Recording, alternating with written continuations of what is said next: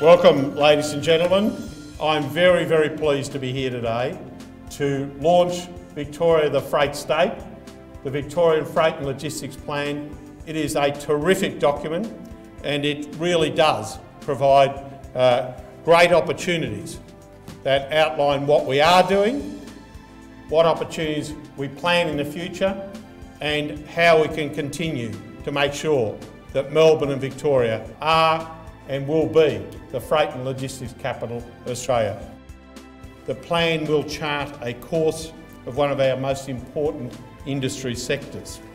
It will initiate a number of transformative projects that will shape the state for generations to come.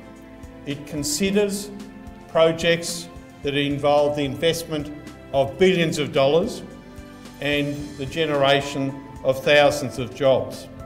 The plan outlines the government's response to the ever-growing freight challenge and particularly addressing the need for increased capacity in our ports. The plan encompasses two of the largest investments undertaken in the state's history: the expansion of the Port of Hastings and the development of East-West Link. And these are vital for the future of our state.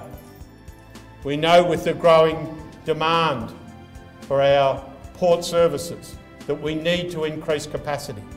Victoria is the freight and logistics capital of Australia. Proudly so. It drives our economy, it drives jobs. It's absolutely essential for our future that we remain the freight and logistics capital.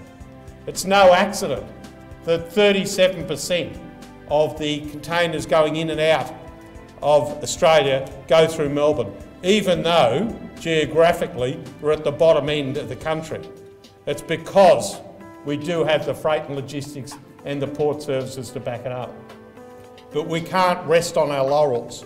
We've got to make sure that over the next 10, 20, 30, 50, 100 years, we are still the major port in Australia. And the only way we can do that is invest the $1.6 billion that the Port of Melbourne's investing, increasing capacity at the port today and tomorrow, but also in the late 2020s, we need additional capacity again, and we need the Port of Hastings, a natural deep water port. East-West is absolutely vital for our future, both in terms of the direct jobs, in terms of productivity and efficiency in traffic movement, and in terms of quality of life. So those are important projects, but this plan also identifies a raft of other projects that are just as important in terms of minor areas where we can invest to reduce bottlenecks, to reduce congestion, to improve movement of freight, to make sure that we can continue to grow the jobs and opportunities that are delivered to this great state through our freight and logistics system. I think this does provide us with a way forward in terms of how we plan our freight and logistics, how we deliver those freight and logistics to service the growing need of our economy, to make sure that Melbourne and Victoria remains the #1 state for freight and logistics.